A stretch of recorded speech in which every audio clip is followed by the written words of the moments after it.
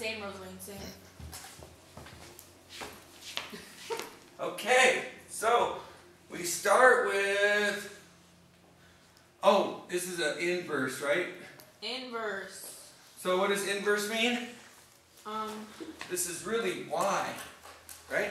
Inverse means it's really y. We're going to switch the x. Did we learn inverse last year? Mm-hmm. Oh. For the y. Okay. We just switch them. Is that y or x? So this is x, this is y. What we're doing is we're switching them. And then we're going to solve for y. So I have to add 5, and I have to add 5. Get x plus 5 is equal to negative 5/3 y, right? Then I got to get y alone. How do I get y alone? You divide. Yeah. And multiply at the same time. OPP. You How divide. can I explain it? I take it and frame it. O is for other, P is for people. Scratch the temple. The other feet. Well, that's not that simple. What? Okay. Uh-oh. Okay, so we got 3 and 5. And hey, a negative makes two negatives make a positive, right? Freestyle part 2. Yeah, 2 negatives make a positive. Woo! Woo! Woo! Right, now this whole thing gets multiplied by that. By negative 3 over 5. And what that does is it cancels this out, right? Right. It just leaves a y. Right. And so then the y will equal, what is negative 3/5 times x? Negative 3/5 x. Just Perfect. kidding. Oh. Perf. And then what is negative 3/5 times 5? Don't know. Try again. What? Think of it like this. Negative 3/5 times 5 over 1. Negative 8 over 5. Just joking, I don't know. Times. Negative 3? Yay! Woo, Ashley! Wonderful job. What is that? What? And we're done. And we're done. And we're done. Take it to the left. Take it to the left. Because we're going to whip. No. And they. That- What? Alright. Wait. Don't start the next one yet, because I'm almost done writing this down, okay? I'm trying to figure out what that is in the green by the Y. You just asked me. Negative 5 over 3.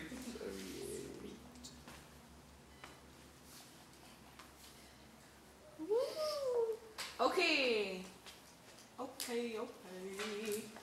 Are you ready? Ready? Yeah. Ready, Freddy? Almost. So f of g. What is, oh snaps, is that Kiko out there? No, that's not Kiko.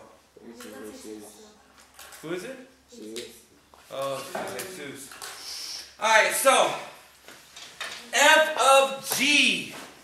What that means is the function f with respect to g.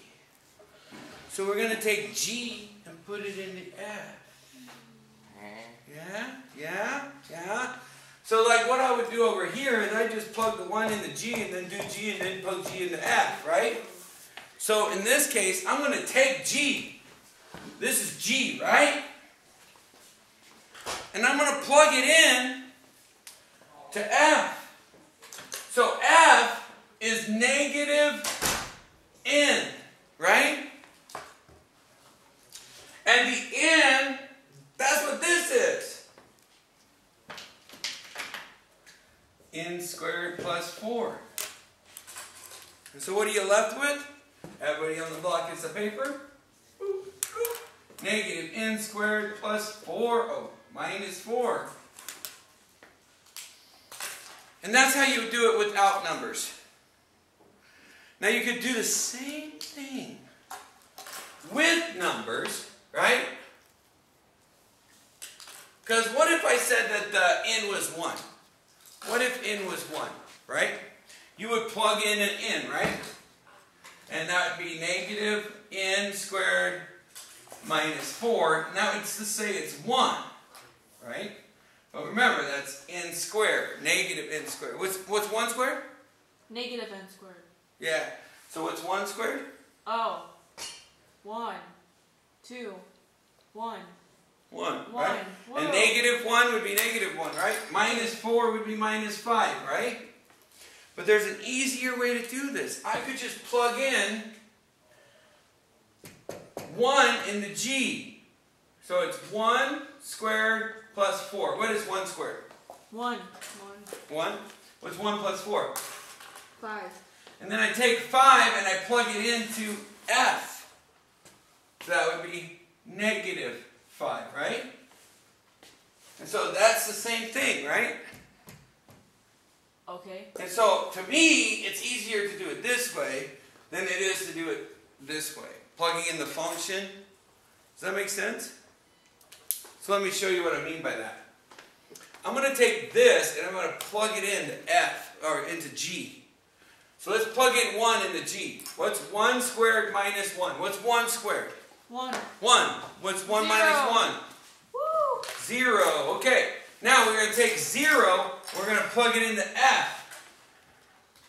So what is 2 times 0 minus 3? Negative 3. Okay, so what that means is f of g of 1 is equal to negative 3. Whoop, whoop. That's all. So you plug it into the f function, or the g function first, and then you plug it into the f function. Does that make sense? Kind of. Now, that is totally different than what they had you, what they really wanted you to do. Remember? 79b. Because I wanted to show you a different one, right? But in 79b, they said find f times g of 1. F times g of 1. And to do that, that's totally different. What we do there is we say f of 1 is equal to 2 times 1 minus 3. What's 2 times 1? 2. 2. What's 2 minus 3? Negative 1. Okay? So f of 1 is negative 1, right? Okay, and then they said g of 1. What's g of 1? Well, g is 1 squared minus 1. What's 1 squared? 1. 1 minus 0. 1? 0. So g of 1 is equal to 0. So we found that first, right? And then what you're going to do here is it says f times g. So we're going to take this f of 1 times the g of 1, which is 0, right, for g, and f was negative 1. So what's negative 1 times 0? 0. 0. So that means f times g of 1 equals